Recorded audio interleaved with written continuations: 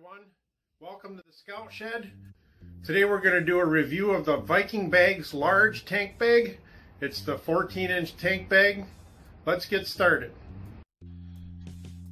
Okay, we're going to pull this bag out now. I've already opened it up out of the nice plastic it came with. Now let's see what the bag actually comes with. It's the 14-inch large, the Axe line of Viking tank bags, and I see it's got this plastic clear cover that zips open and close. It's got a snap that opens. I think that's just so you can take it off like that, but you can put like your cell phone or your maps. I don't know if anybody still uses maps or not anymore, but keep some of your documents and stuff in there. Let's see if this snaps on. Yep, they'll snap on pretty good, and it still velcros back on. That snaps pretty good. Then you see, yep, that's got it. These are pretty big zippers, so you can use them with your gloves still on. Let's open the bag up, and that opened up pretty well. And I see there's a zip up pouch here. You could probably put your spam cards or something in this one. Another little velcro thing here. Another one here. You put your wallet or something in there. You see a couple spots for pens or maybe like a small knife or something. But here's a rain cover. Like most Viking bags come with a little bit of a rain cover. These are backpack straps, so you can actually take it off the bike and carry it. We'll zip this back up. That seems like it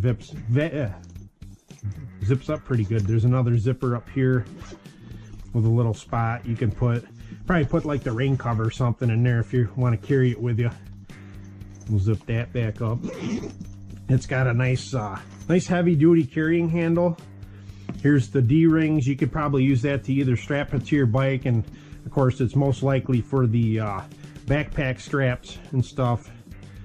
And it comes with, there's a couple magnets here to hold it to your gas tank, and this is supposed to protect your gas tank, I think. I don't know, but that's what the bag looks like so far. Seems like it's made pretty well. Let's see. I think we'll try and go ahead and put this on the bike now and see how it looks. I say. Okay, here we are. We're out in the Scout Shed. I've got the Viking bag on my Scout now, and it fits okay. I actually can't get this to stick to the tank, the other one, but there are other magnets underneath. It seems like it would stay on there pretty good. The magnets do attach, seem to work okay. It's kind of tight for this bike though, but I have 2-inch risers on my handlebar too, and you know, it looks okay. I don't think I'll be able to necessarily use it on the Scout like I want to. Let me see. I mean, the handle kind of just flops there too. I don't know if I'd want the handle on there or not, but we'll pull that back off and try it this way. See, the magnets stick a little bit better by putting it on this way. There's quite a few magnets, like I said. There's magnets actually in the bottom part too, but it's still pretty. I'd say it fits all right. I wouldn't give 5 stars for the way it fits on the Scout 60 or the regular Scout, since they have the same tank. Like I said, it looks like a decent bag. I may be able to use it. Maybe if I mount it on the seat, the back seat or something, I could probably strap it on there.